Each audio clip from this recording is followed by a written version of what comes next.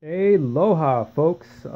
This is Hajime Zero here, back with another TV review. This one's the Boondocks Season 2. And I'm going to try to be real quick about this because I think my stomach is acting up now. So you can probably fill in the blank of what's going to happen next. But with this season, again, it's the same cast, and creator Aaron McGruder, Regina King, John Witherspoon, and Cedric Yarbrough. I might be saying that name wrong, but the name is coming to me now, and I can't remember the other dude's name. It was like Gary something. Uh, but the improvements of this season, I think, was the shading and lighting they used on some of the characters, and some of the stories that got a little bit in more depth. Every character of the main cast pretty much had their own episode moments, pretty much like with season 1, but I think it was much more heavier here in season 2. I would say each character, like Riley, Huey, Granddad, and Ruckus, and even Tom, they had possibly like 2 good episode shining moments, or they were used a lot more. Pretty much this season, I think that's when, I know this one in 3 was at its high point. I don't know what the ratings were, but I know a lot of people who I talked to in the animation department, or who like animation in general, they knew what the Boondocks was, and then they had watched it. And again, I know a lot of people, even some of the Asians had watched it, who I talked to, some of the Latinos. So it hit many different cultures. Some of the Middle Easterns, one of my close friends at work had watched this. We were quoting the lines all day. This one had a little bit more of the guest star appearances. Of course, the 3 main ones I can think of that came back frequently a little bit more in this season was Charlie Murphy, Samuel Jackson, and what's that other dude's name? I completely forgot now. It's gonna come to me in a second. Just give me a second. It was him, bro.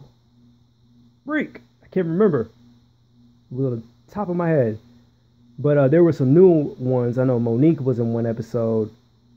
Mos Def came back. I think Busta Rhymes and Snoop Dogg. And I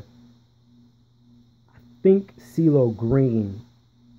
Yeah, Cee-Lo Green was in this season. And the funny thing, one of the episodes he was on, is actually 2. They were banned. It was 2 BET episodes. They were only on the DVD. They might have aired it in Canada, but yeah, they were banned because they were poking fun heavily at the BET station, and they got a lot of info on them because one of the execs, I believe, works on the show. Or I could be wrong, but I know someone from BET was working on the show at one point, and he was giving them information about it. Because the satire of 2 of the episodes was that BET was evil, and it was kind of funny because ironically now, I ain't gonna get to the whole discussion about highly intellectual people who may have not watched BET anymore, or hell even MTV, because it's not even about the music anymore. It's just a bunch of BS that no one really likes. I think one of the major characters that were noticeable that had returned was Colonel H. Stinkmeaner, the blind hate dude, and he comes back and possesses Tom in one episode, and it was just hilarious. They had all their kung fu moments, and they had the Exorcist, reference with Uncle Ruckus, and of course him being tied to the bed, and there was some other pop media, what do you want to call it, pop media reference. They referenced Mortal Kombat and Bloodsport in one episode when Granddad gets that crazy chick to come to their house. Trying to think of some more. This is funny. I haven't rewatched this yet. I was lucky with the last season that I watched all the episodes. But there are some that are coming to me. They mocked Soul Plane in the beginning of the episode and talked about stealing movies and all that. which a lot of people were doing at the time, and I see why they had put that out. You know, don't steal movies and it's piracy. There possibly did a few Star Wars references too. I know they did last season, but I know after a while it became more heavy. I think Yoda actually appears and whatnot. But so far, going back to the technical stuff, their animation had got a lot better, especially with the skin tones and the shadowing, and even some of the fight scenes that got a little bit better. I know Aaron McGruder has stated that he was a fan of Samurai Champloo and Cowboy, and they were both good animes. And I even, I saw the episodes of both series, and including the Cowboy movie, which I also previously reviewed. And I can tell when they definitely used it. Even, Huey's hair even looks like Mugen's a little bit, and even the way it flows. And it was just nice to notice those little small things, especially when he has a sword and he's fighting and whatnot, and it's just a cool thing to see.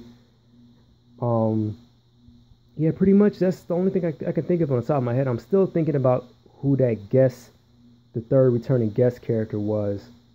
It was Charlie Murphy, Samuel Jackson, and it's probably going to hit me when I watch the episode. I'm really going to be mad when I figure it out,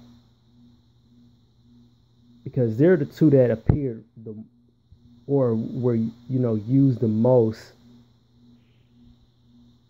Man, I know it's somebody else. It's a third person. Oh well. See you in the next review, which is season 3. Watch one of you guys put in the comment section who it was, because I couldn't think of it at the time. But talk to you later. Peace.